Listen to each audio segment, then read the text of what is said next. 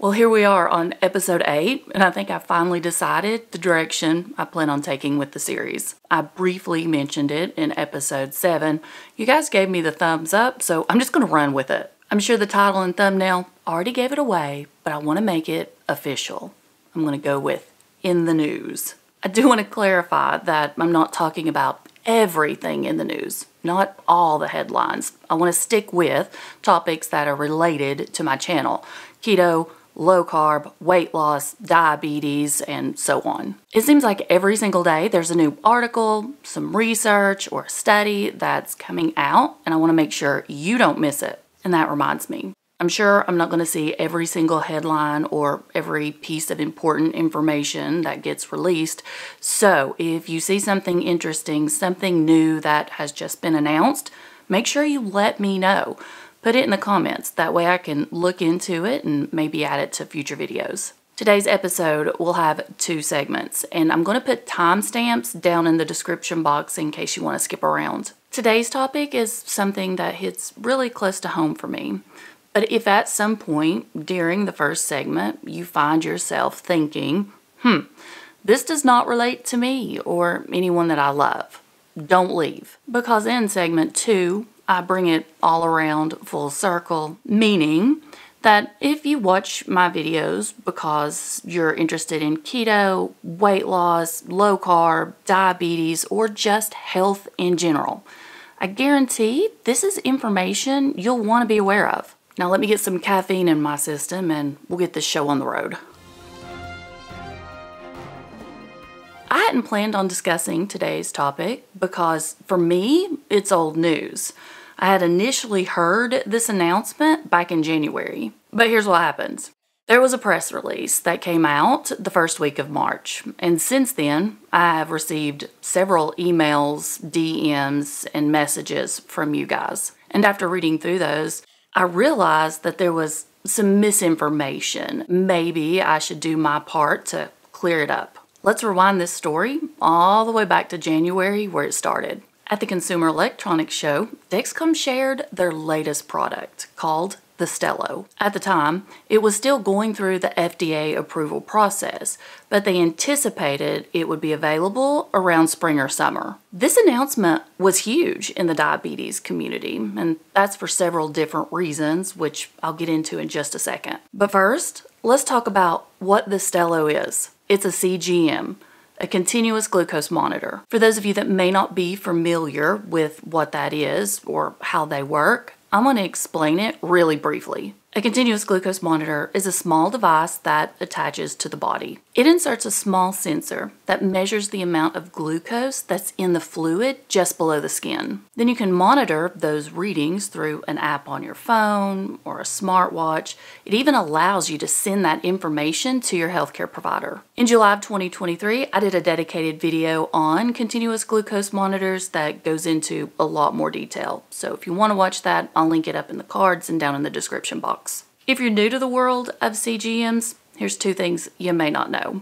1, they were created for type 1 diabetics. And 2, they require a prescription. So what made the Stelo such a big deal is it was the complete opposite of that. Now let's fast forward to March, and it was within just the first few days that the press release came out. Multiple news outlets were reporting the story, but I noticed that the headlines were misleading. They read, Dexcom's first ever over-the-counter CGM gets FDA approval. And within days, I started receiving your all's DMs, emails, and comments regarding the Stelo. I quickly picked up on a few things after reading these emails. There was an assumption that this particular device was produced for the general public. The other comment I noticed was content creators were already recommending that people go out and pick this up. I'm not going to take up a ton of your time and read over the entire press release, but I want to give you a direct quote from Dexcom's Chief Operating Officer. He states, "The Stelo is the first product we have ever produced that's specifically designed for people with type 2 diabetes but aren't taking insulin. It's estimated that there's approximately 25 million Americans that fall within that criteria." It's true.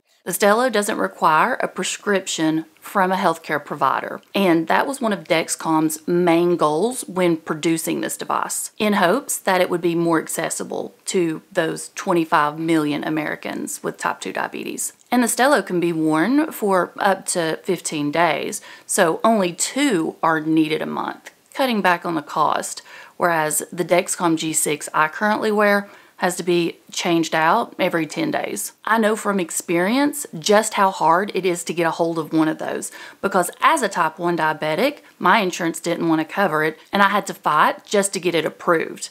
My mom, who is a type 2 diabetic, can't get her doctor to write a prescription for one, and her insurance probably wouldn't cover it anyways. The Stelo has amazing potential. It could help millions. But let's talk about a problem I foresee taking place. The misinformation about this CGM will spread, and as soon as it's available, the general public is going to rush to get it, creating a supply and demand shortage. Now, for the portion of the video where I ask for just a few favors. If you could take a second and just share this video, either on social media or send it to someone you know that's living with type 2 diabetes. By doing this one small thing, you could help clear up some of the confusion going around. Plus, you'd be passing along information about a device that could benefit so many. And one more thing, if you're not a type 2 diabetic, maybe don't rush out to get this in the very beginning. Let's give it an opportunity to get into the hands of the people that it was created for and the people that are going to get the most benefit out of it. I hope that there is no issues whatsoever, and everybody that wants the new Stelo can grab one.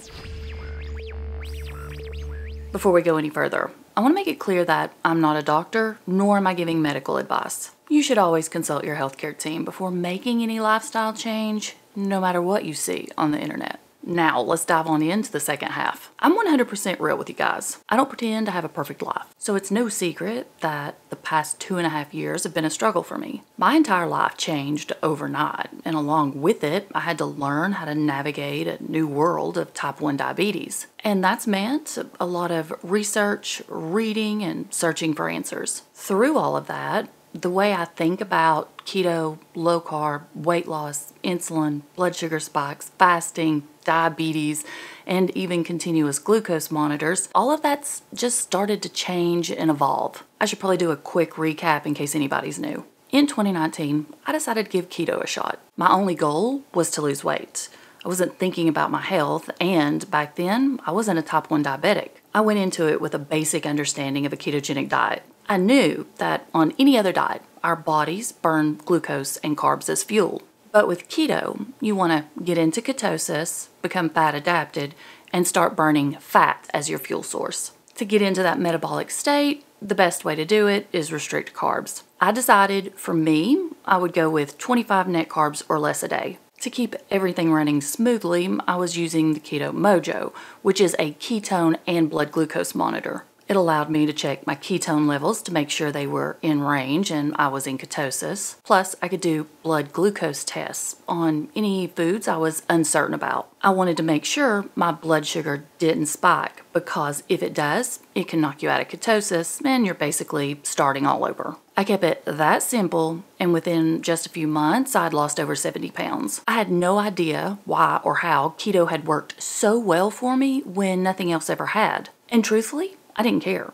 I was just happy it did. So here we are, 5 years later. Through researching and reading about insulin and how I was going to control type 1 diabetes, I stumbled across the piece of the puzzle that just happened to make everything fall into place. I believe it's the secret, the key to losing weight. I discovered that my low-carb lifestyle was controlling my blood sugar levels. I was consuming foods that didn't allow me to have a blood sugar spike. That in turn eliminated my body's insulin response. Let me connect the dots for you. When we consume a food or beverage that's high in sugar or carbs, our blood glucose levels start to rise, aka our blood sugar spikes. To control that, our pancreas releases the hormone insulin. It's a natural process, and that's what keeps our blood sugar from going up to 700. Now for the piece of information that I stumbled upon. I had no idea about it, and you probably don't either.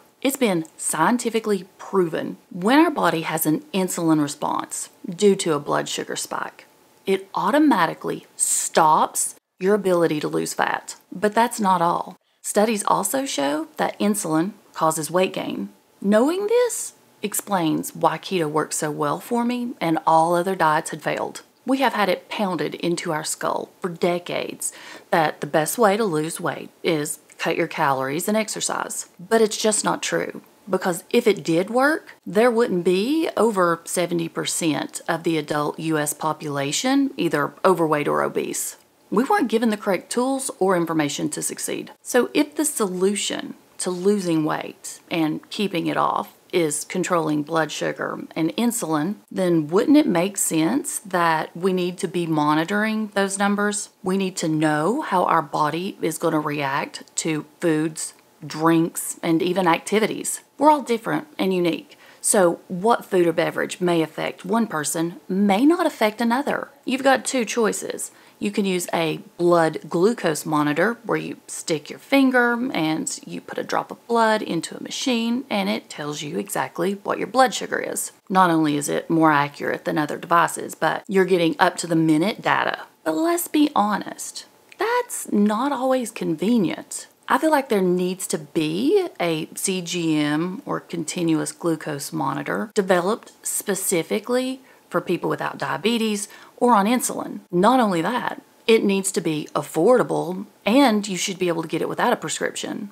There's an obesity epidemic, and if something as small and simple as a continuous glucose monitor is the answer to all of this, then why is it not out there? There are multiple continuous glucose monitors on the market, like the Freestyle Libre and the Dexcom, but those were made for people with diabetes. So when a person wears that and they're not taking insulin or they're a diabetic, it's not going to give you accurate results. I know this because I've tested them. I have a child who is hypoglycemic and she has wore multiple of the CGMs designed for people with diabetes, and the numbers that these devices were giving us were nowhere near what a blood stick said.